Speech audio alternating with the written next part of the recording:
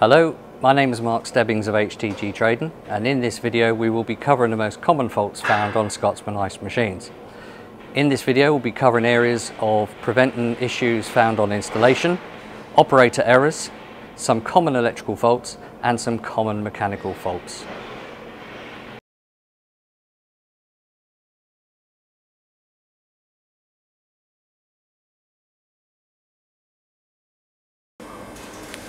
So the correct services for an ice machine should be within 1 metre of the machine's final location and include a suitably rated electrical supply, a waste which is trapped and vented up stand to prevent foul smell and terminated with a spillover fitting in line with the N17, giving a suitable air brake.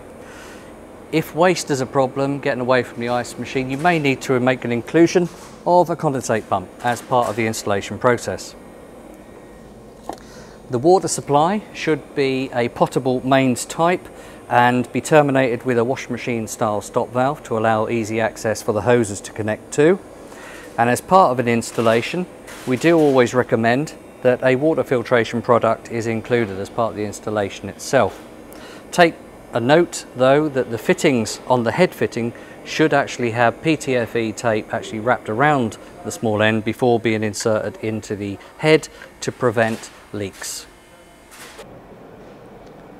So to connect the ice machine to the provided services at the final location, the hoses would be removed from the machine itself, the waste hose being a standard 20mm corrugated flexible hose provided with 2 clips. Our preference is to suggest the Jubilee clip because once actually installed onto the back of the machine,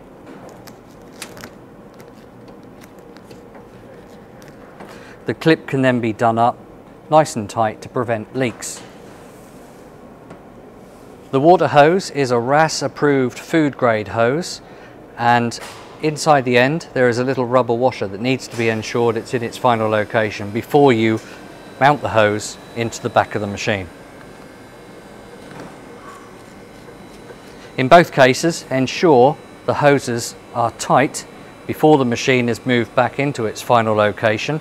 As part of this, you need to ensure that the hoses do not become kinked to prevent water from entering the machine or wastewater getting away from the machine.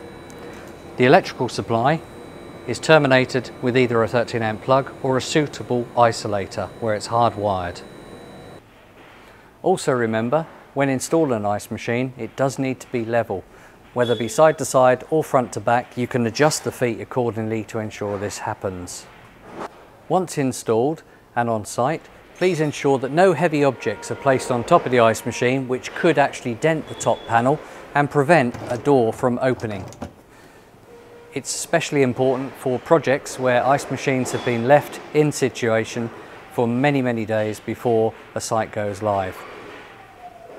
So, after the connections have been made to the rear of the machine and prior to turning the services on, we need to ensure the inside components are in the correct location. Namely, the spray plate needs to be located tightly in its final location and not wobble. This will prevent water spraying into the evaporator section. The curtain needs to be mounted the right way round and actually hang in front of the evaporator chamber so to prevent water loss. We also need to ensure that the spring cap and the sump bung are both in the correct location and prior to the machine being turned on to prevent loss of water.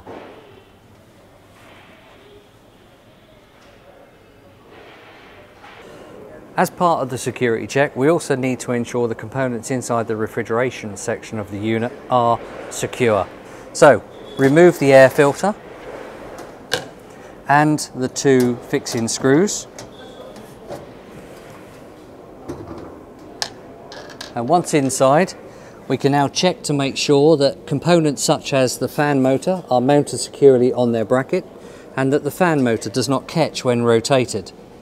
The compressor needs to be secure on its mounts and so it doesn't actually hit the side of the actual unit and cause vibration. We need to also ensure that no other tubes or fittings have actually been caught as part of the assembly process. On the front of the machine, you'll also notice now that the Scotsman units are now fitted with an X-Safe as standard. This is a clean air system which will take air and purify it to the point inside the evaporator and the evaporator sections and the ice making area, so to prevent mould and bacteria buildup.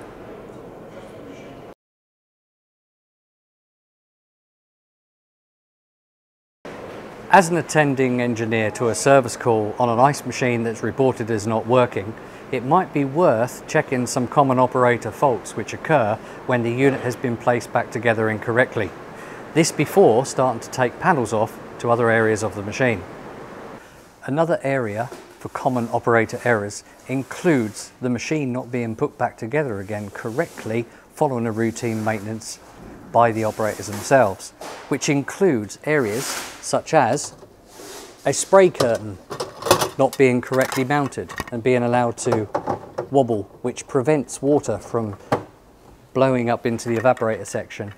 The curtain being misplaced the wrong way round and being incorrectly inserted, which can lead to a shortage of water. Also, the sump cap spring not being put back on in the correct manner and may have been knocked off by an ice scoop when retrieving ice itself. Another area which can result in a service call to a non-working ice maker is a lack of routine cleaning or maintenance, especially after dormant periods of inactivity. Okay. Ice is classified as a food product, and as such the equipment that makes it should be cleaned on a regular basis. Failure to do so could lead to ice quality issues and in extreme cases stop the machine from working. Regular cleaning to remove slime, grime and bacteria such as this should be carried out very regularly. Okay. Regular removal of the air filter is essential to prevent any dust and debris building up, which could lead to high temperature alarms and also means the machine will work more efficiently.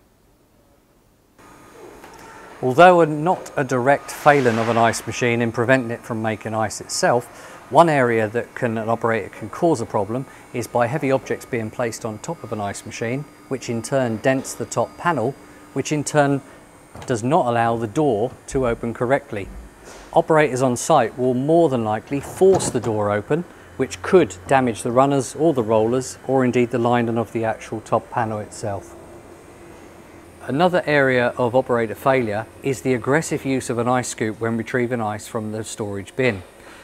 The wrong type of scoop could be used, indeed which causes then possible problems with cracking the bottom of the storage bin, the slicing off of the drain fitting, or indeed the knocking off of the sump cap, which in turn loses the water from the sump chamber and stops the machine from working.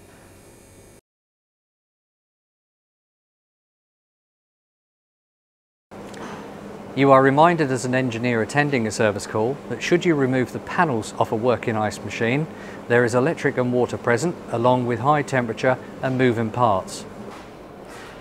In this section we will look to explain what the LEDs mean on the front of the PCB controller through function or failure. When a unit is turned on at the mains, a green LED will show on the PCB. This is followed 5 minutes later, after a water fill cycle, by a yellow freeze light. This indicates normal operation. It is possible that if a PCB has been changed on an ice machine and the jumper has been incorrectly installed, your yellow freeze light will actually begin to flash. This indicates a 60-minute delay and will need to be checked. A single yellow LED indicating bin full means the ice machine is now full of ice inside the storage bin. If that yellow bin full light begins to flash, it has two status. If it's flashing slow, it's indicating the machine will move into a bin full shortly. If it flashes fast, it's indicating the machine is coming off a bin full and will resume freeze shortly. A single red LED showing as steady would indicate a high condensing temperature. This could mean you have a fan motor failure.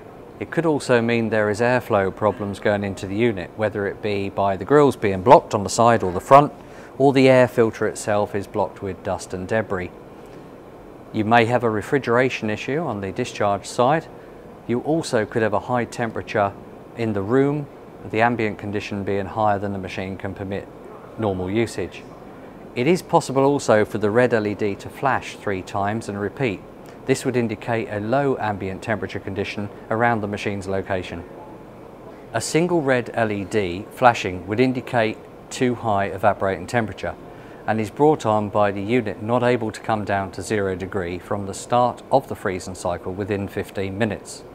This could be down to a water inlet valve leaking by, a hot gas valve leaking by, or something as simple as the evaporator sensor becoming detached on the top of the evaporator itself.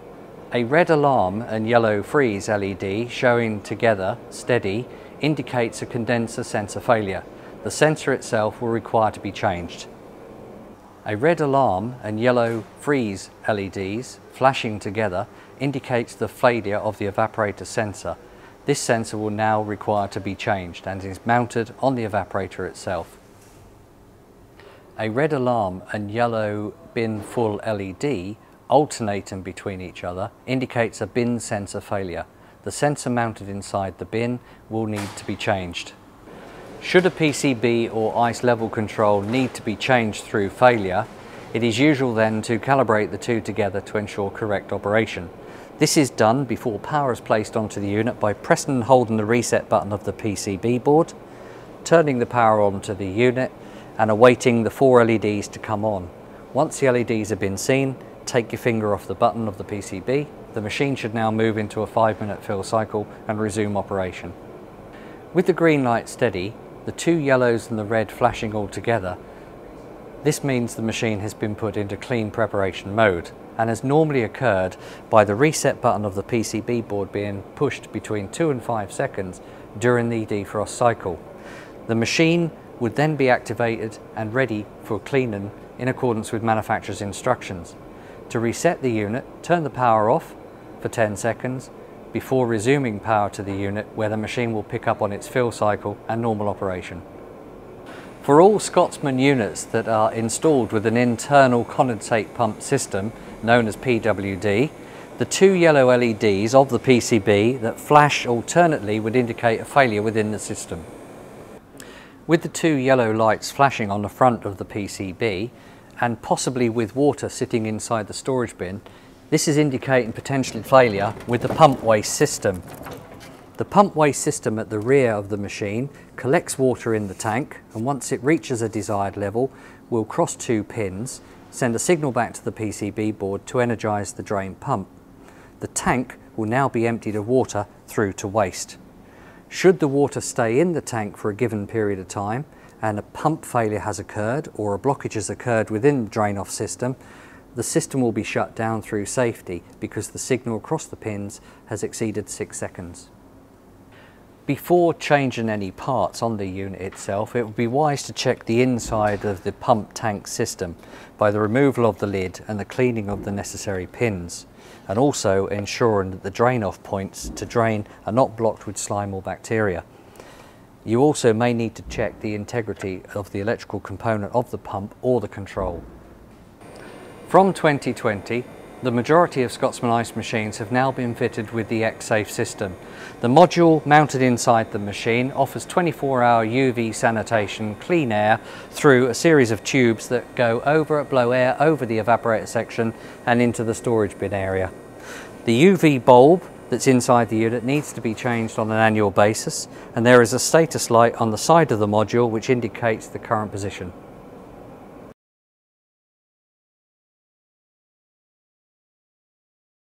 This section relates to the more common mechanical failures found on Scotsman ice making equipment. On attending a service call to an ice machine that is reported as not making ice, one area to check, and assuming that you have an adequate water supply to the unit, is the water level inside the sump chamber. If the water level is at a low ebb, you will find possibly that you have a loss of water via a drain valve leaking by, or a sump cap that may have been knocked off by site who are retrieving ice aggressively from the storage bin itself. If the water level inside the sump chamber is at a higher level as expected, your problem may relate to a failing pump which would normally pump the water through the spray jets and into the evaporator section itself. This would need checking and replacing as required. Attending a service call to noise that's come from the refrigeration section of the machine could relate to the fan motor itself, where it's become possibly detached from its bracket. The fan blade could have become loose, or indeed the noise from the motor could be the bearings, which in case could be the motor failing and it requires replacement. Also consider that a non-working fan motor could also bring on a single red LED high condensing temperature light, as measured by the sensor mounted in the condenser. Attending to an ice machine service call where there are no obvious signs of electrical or mechanical failure, the issue may relate to poor ice production within the unit itself. This could be, and providing you have an adequate water supply to the unit and the water filtration product is not blocked, it may be down to cleanliness within the ice machine itself and whether the unit has been regularly cleaned. Alternatively, the ice quality could be a result of settings that may need to be adjusted via the PCB board, where you can find in the service manual accordingly. The perfect Scotsman Supercube should be clear and full in shape and allow you to put the top of your thumb into the little concave area within.